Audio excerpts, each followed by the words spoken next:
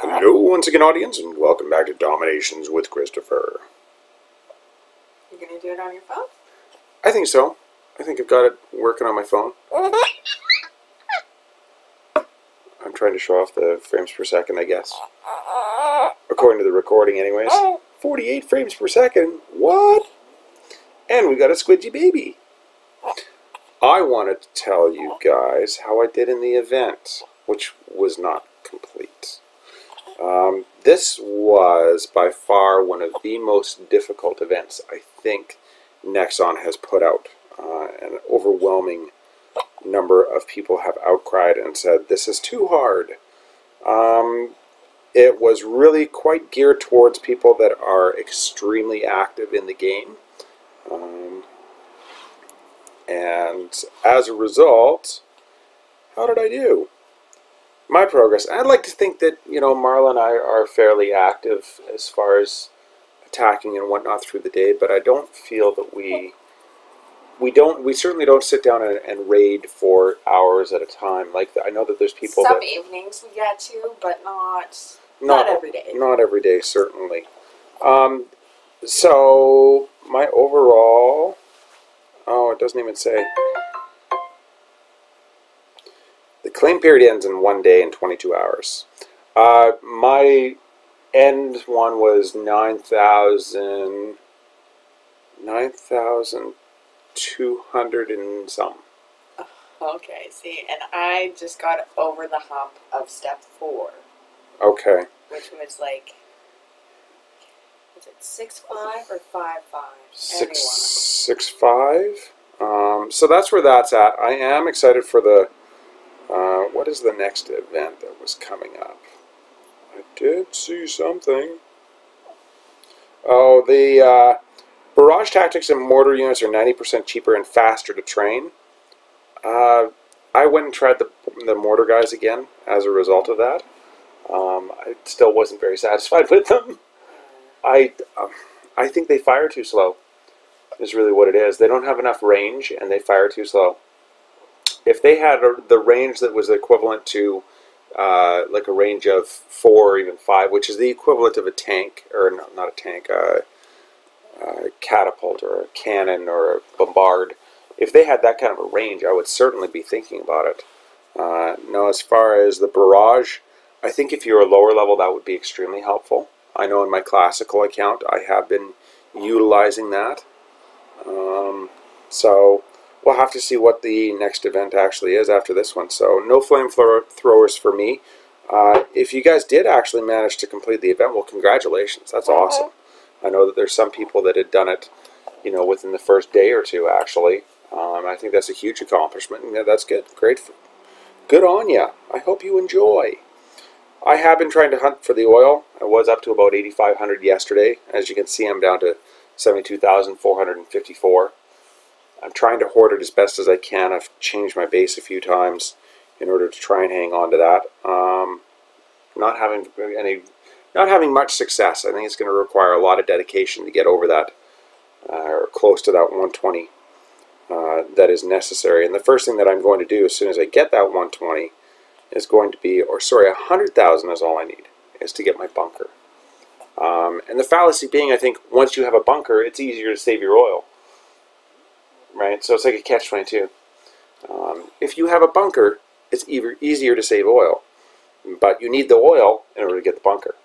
So that's where I'm at right now. It's 28,000 away. I did manage to get my first cannon, anti-tank gun rather. These are definitely worth it. The damage per second on these, 3,500. In comparison with a cannon tower, which is just over 2,000. So you're talking, 1,434 increase as far as that goes. I think it will tell you. Yeah, 14,034. Look at me go. All the math right here. Okay. I did want to actually walk through how to attack with you guys. I'm willing to drop a peace treaty just for you guys. One of the questions that I have received quite often is, how do I pick where I'm supposed to go in when I'm attacking a base and dropping my troops? And the answer to that is, well, it depends on what you're looking for. So, thus to mean, we are in war. So I'm going to scout the guy that I am going up against, and I'll let you know how I'm going to handle it.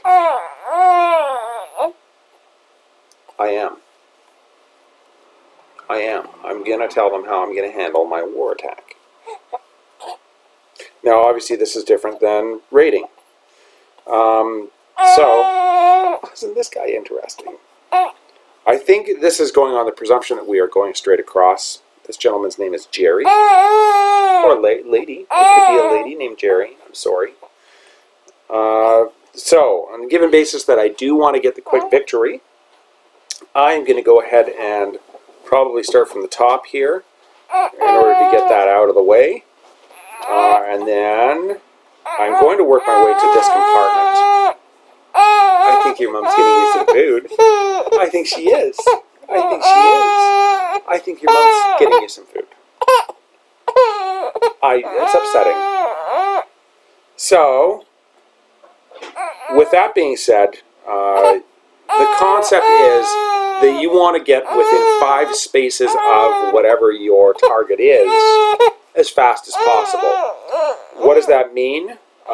You want to attack in such a position that you're not going through things with high hit points or too many buildings. If you're traveling too far of a distance, then it's not going to work either. So for instance, if I was to attack down here, what are you looking for? Oh, there you go. There it is. If I was to attack down here, the first thing I note is that he's got his vault right there, which is a high hit point building. The other buildings that have extremely high hit points, oil refineries. Oil refineries have high hit points. You want to try and avoid going through an oil refinery in order to get to what your target is, which in this instance is going to be the town center, city center. Now this guy's global age. I'm assuming he's probably global age with offensive troops. Let's check one down. One down is going to be industrial. Seeing that looks a little bit better off. So in this instance, that's a hard one.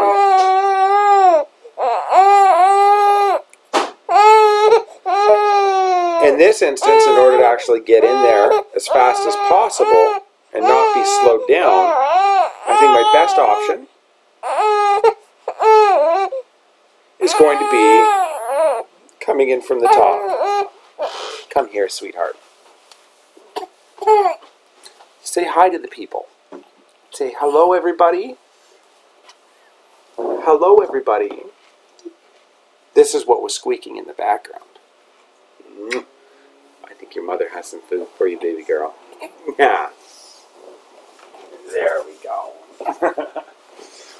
Okay. So, in order to actually get in there and get what my target is as fast as possible, I would be coming in from up here. I've got 3 rows of buildings to get to. But one, I don't have to go through the slowdown Versailles.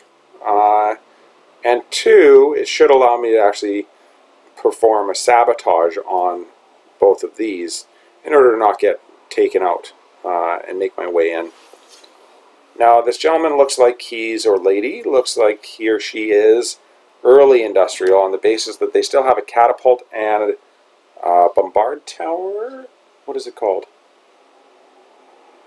The little tower thingy. Before it's a cannon tower, what's it called? Ballista. A ballista tower.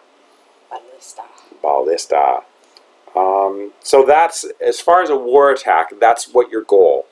And you have to be able to decipher what your goal is. Optimally, the best way to go about it is to, shortest distance from A to B, but take into account things like Versailles, things that are heavy hit point or high hit points, such as oil refineries, right there, and vaults as well. And I do utilize my vaults within my war base in order to actually distract troops. Because obviously if they're not target specific troops. For instance, a tank, excuse me, a tank is a target specific troop. It will go for defensive buildings. Your other things such as cannons, archers, riflemen, those are non-specific. They'll just target whatever is in front of them. Now, we're actually going to go and do a loot. I think I've got some troops trained up, and we'll be able to walk you through there. Now, if you can't guess, my target is going to be oil. We're going to see if we can't get some oil to make it worth dropping this peace treaty for you guys. That's the target. That's the goal. So already ahead of time I have decided what my goal is.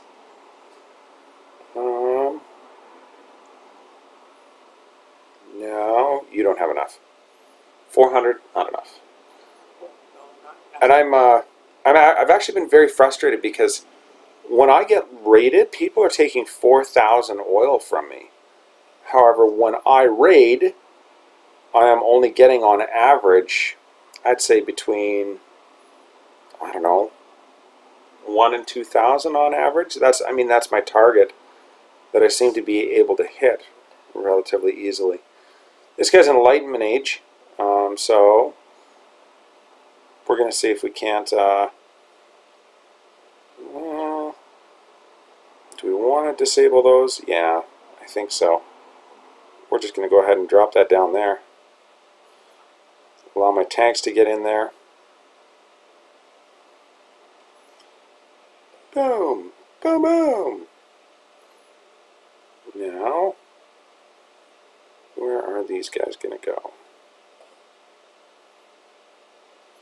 We're going to drop my riflemen right behind there, along with my supply carts. And we're going to get them to go over here.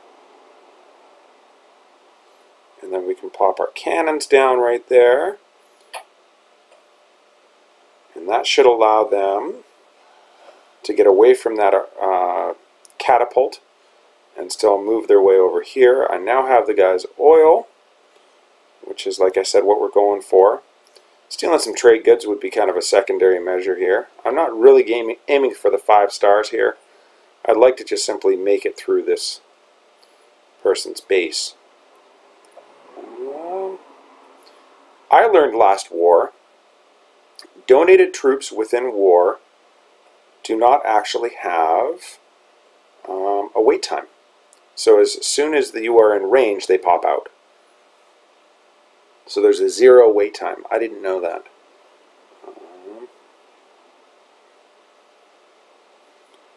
Maybe get some suppression fire on that thing.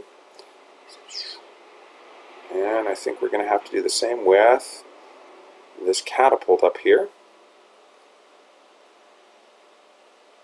Let's get you guys all moving right here. Get some suppression fire going on you. That will allow us to take it out. We've got 1:30 left, so we're in good shape so far. And I'm trying to work on actually keeping this up so you guys don't have to stare at the top of my head. I can plop those down right there in order to hopefully target that little archer tower so I can keep my troops moving forward. Let's go there. Throw down some suppression fire onto that last catapult. Hopefully allow my artillery to get in there and take it out. If not, we'll suppress it one more time, allowing my troops to get healed up and hopefully take it out. There it is. Now I don't really want to get hung up on, okay, good. My artillery seemed to have done the job. Let's just get them all focused on that for starters. Once that falls, then we're in good shape. So now my artillery are in a good spot that they can start pinging all the rest of those buildings. And 99, we should be alright. So that's complete destruction. I mean, this guy's only got 113 XP, only going to give us 8 medals, being that I'm sitting at 1,400 crowns. but I'd like to say that's a moderately successful attack. I would like to see a little bit more oil. We only got 1200, but that's the goal. So your attacks really have to be based around what you are looking for, whether you're hunting for food or gold or oil, or you're looking alternately, you could just be looking for metals. If you're just metal hunting, then you want to be aiming for that 5 stars, which is similar to a war attack. But that's the deciding factor before you go in. Now you can tell. I don't. What else? Do you think I missed anything there? Are there any other notes that you'd like to make, Marla? I think that's about it. If you guys, so we are going to collaborate our channels. Marla is officially moving over. She's going to be with me, or I'm going to be with her, as the war attacks probably indicate. So we are trying to figure out what we want to change the channel name to, and the reason that I'm kind of putting some stress on this is because I would like to have the customized URL as well. So I'm super stoked that we're getting close to 100 subscribers. I would love to see that happen. I'd like to have the customized URL, but I would like your suggestions and feedback as well. We were thinking MC DomiNations, but I mean it's got to be, I think, an accurate representation of who we are. Got to be easy enough for you folks to find it. But let me know. I'd love to hear your feedback. Thank you very much for watching. Don't forget to click like and subscribe down below. Keep your sticks on the ice and have a good time.